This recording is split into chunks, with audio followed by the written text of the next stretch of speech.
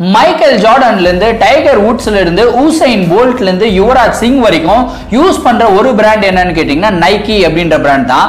இந்த நைக்கி அப்படின்ற ஒரு பிராண்ட் வந்து உலகத்தில் இருக்கிற மிகப்பெரிய ஸ்போர்ட்ஸ் ஷூ மேனுஃபேக்சரிங் கம்பெனி அப்படின்றது உங்க எல்லாருக்கும் நல்லா தெரிஞ்ச விஷயம் தான்.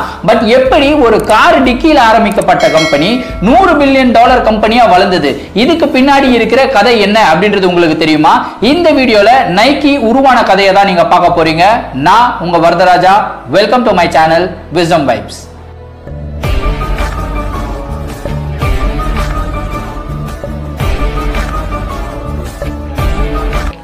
நம்ம கதையோட ஆரம்பம் எப்ப ஆரம்பிக்குது அப்படின்னு வந்து கேட்டீங்கன்னா 1962ல ஃபில் நைட் அப்படின்றவர் ஸ்டான்ஃபோர்ட் யூனிவர்சிட்டியில டிகிரி படிச்சுக்கிட்டு இருக்காரு. இவர் படிப்புல மட்டும் ஒரு மிகப்பெரிய ஜாம்பவான் கிடையாது, அவர் வந்து மிகப்பெரிய அத்லீட். அவருக்கு எந்த அளவுக்கு ரன்னிங் பிடிக்குமோ, ரன்னிங்ல போட்டுக்கிட்டு ஓடுற ஷூஸ் அதை விட ரொம்ப பிடிக்கும் அப்படின்னு சொல்லலாம். இவருடைய காலேஜ்ல வந்து ஒரு தீசிஸ் சப்மிட் பண்ண சொல்றாங்க.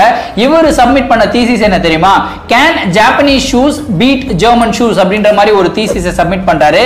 இந்த தீசிஸ்க்கு பின்னாடி இருக்கிற தாட் ப்ராசஸ் என்னன்னு அவர்கிட்ட கேட்கும்போது அவர் சொன்ன விஷயம், ஜெர்மனுடைய கேமராஸ் தான் நம்பர் 1 கேமராஸா உலகத்துல இருந்துட்டு இருக்கு. பட் இப்போ ஜப்பான் கேமராஸ் எல்லாமே ஜெர்மனுடைய கேமராஸை பீட் பண்ற அளவுக்கு வந்து வளர்ந்திருக்கு. இதே மாதிரி ஒரு விஷயம் ஷூ அப்படின்ற ஒரு விஷயத்திலும் நடக்கலாம். சோ இதுதான் என்னுடைய தீசிஸ்க்கு பின்னாடி இருக்கிற தாட் ப்ராசஸ் அப்படின்னு எக்ஸ்பிளைன் பண்ணியிருக்காரு. அதுக்கப்புறம் இவருடைய படிப்பு முடிச்சதுக்கு அப்புறம் இவருக்கு ஒரே ஒரு திங்கிங் என்னன்னா, ஜப்பான்ல இருக்கிற ஷூஸை வந்து எப்படியாவது அமெரிக்காக்கு இம்போர்ட் பண்ணி இங்க சேல் பண்ணணும். சோ நம்ம வந்து ஒரு ஷூ டிஸ்ட்ரிபியூட்டரா மாறணும்னு யோசிக்கிறாரு. பட் இந்த விஷயத்தை எல்லாமே வந்து பாத்தீங்கன்னா அமெரிக்கால இருந்து யோசிச்சுக்கிட்டு இருந்தா மட்டுமே நடக்காது. இதுக்கு இவரு பிசிக்கலா ஜப்பானுக்கு டிராவல் பண்ணி ஆகணும் இல்லையா? சோ இதுக்காக 1962ல அவர் என்ன பண்றாருன்னா, ஜப்பானுக்கு ஒரு டூரிஸ்ட் விசால வந்து போறாரு. டூரிஸ்ட் விசால போயிட்டு அங்க இருக்கிற எல்லா ஷூ ஷோரூம்ஸையும் வந்து ஏறி இறங்குறாரு. அங்க இருக்கிற ஷூவோட குவாலிட்டி எல்லாம் எப்படி இருக்கு அப்படின்னு வந்து செக் பண்றதுக்காக இப்படி ஏறி இறங்கும் போது ஒரே ஒரு கடையோட ஷூ குவாலிட்டி மட்டும் ரொம்ப சூப்பரா இருந்தது. அந்த கடையோட பேரு ஒனிட்சுகா டைகர். சோ இந்த கடைக்குள்ள நுழைஞ்ச உடனே அந்த ஷூவோட குவாலிட்டி எல்லாம் பார்த்துட்டு ரொம்ப பிடிச்சு போயிருது இவருக்கு. உடனடியா இவர் என்ன யோசிக்கிறாருன்னா, இந்த ஷூஸை நம்ம அமெரிக்காக்கு எப்படி இம்போர்ட் பண்ணலாம் அப்படின்னு யோசிக்கிறாரு. உடனே அங்க இருக்கிற சேல்ஸ் பர்சன் கிட்ட போயிட்டு, நான் வந்து அமெரிக்கால ஒரு ஷூ டிஸ்ட்ரிபியூட்டரா இருக்கேன், உங்களுடைய ஓனர் கிட்ட எனக்கு ஒரு மீட்டிங்கை செட் பண்ணி கொடுங்கன்னு கேட்டிருக்காரு.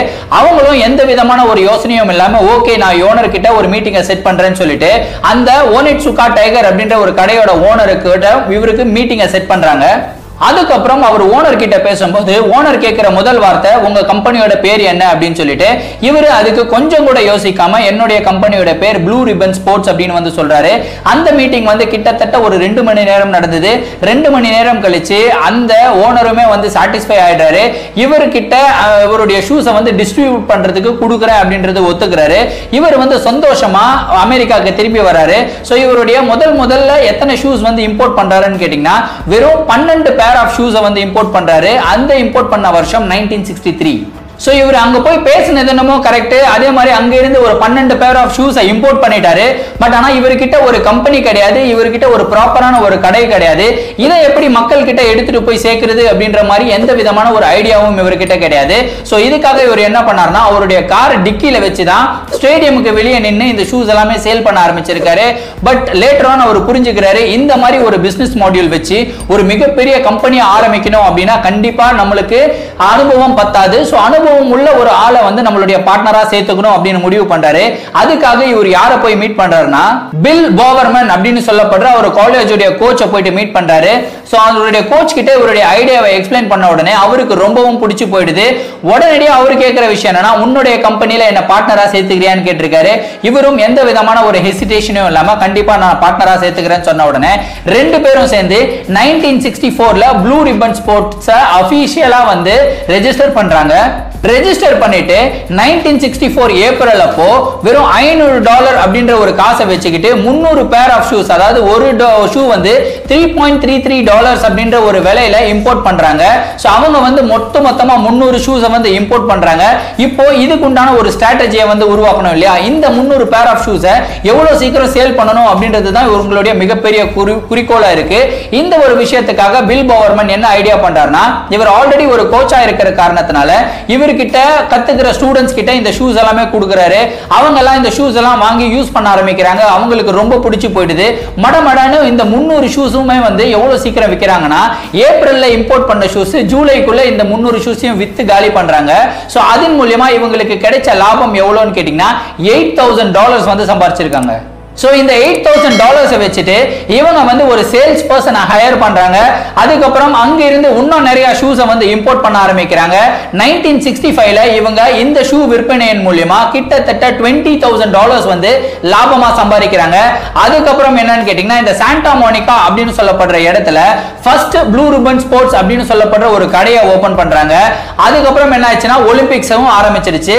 ஒலிம்பிக்ஸ்ல வந்து பாத்தீங்கன்னா குறிப்பா இந்த டைகர் ஷூஸோட குவாலிட்டி ரொம்ப நல்லா இருக்கிற காரணத்தினால பயங்கரமா சேல் ஆச்சு. இருக்கிற அத்லீட்ஸ் எல்லாமே வாங்கி அந்த ஷூவை யூஸ் பண்ண ஆரம்பிச்சாங்க.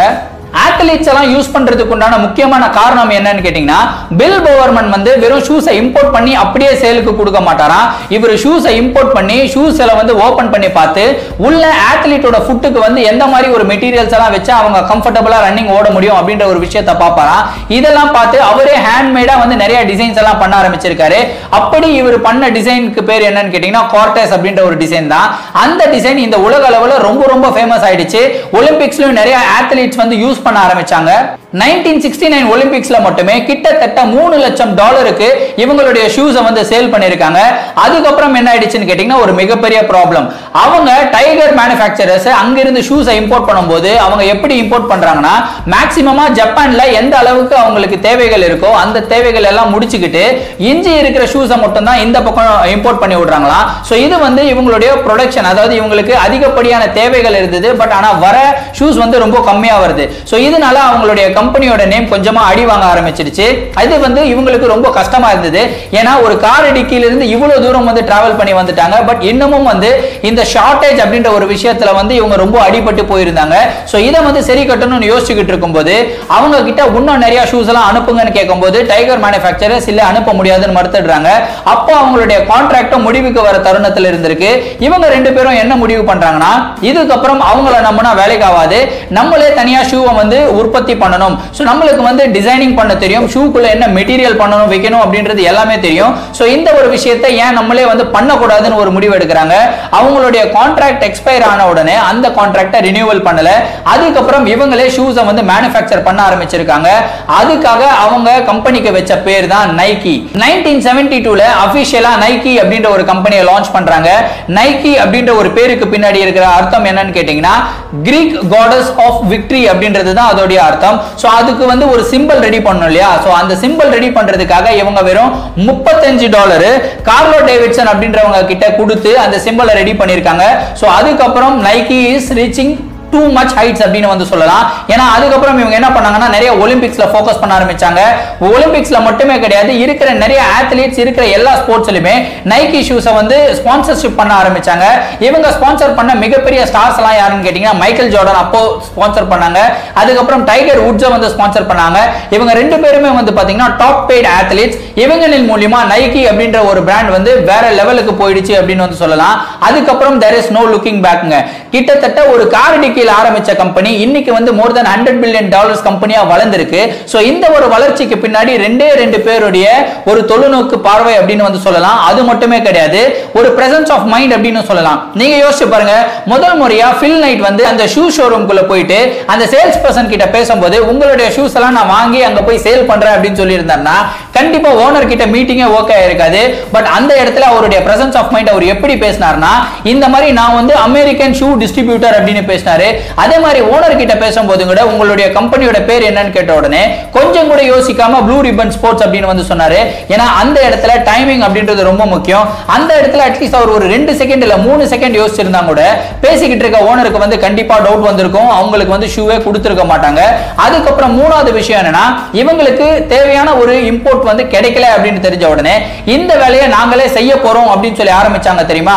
அதுக்கப்புறம் தான் இவங்களுடைய ஒரிஜினல் விக்டரி அப்படின்னு வந்து சொல்லலாம். The matter matter of the fact is இவங்களுடைய கதையிலிருந்து நான் என்ன கத்துக்கிறேன் அப்படின்னு வந்து கேட்டீங்கன்னா, காலத்துக்கு ஏத்த மாதிரி நீங்க இம்ப்ரூவைஸ் ஆகிட்டே இருக்கணும், காலத்துக்கு ஏத்த மாதிரி நீங்க மாற்றம் கொண்டு வந்துகிட்டே இருக்கணும்.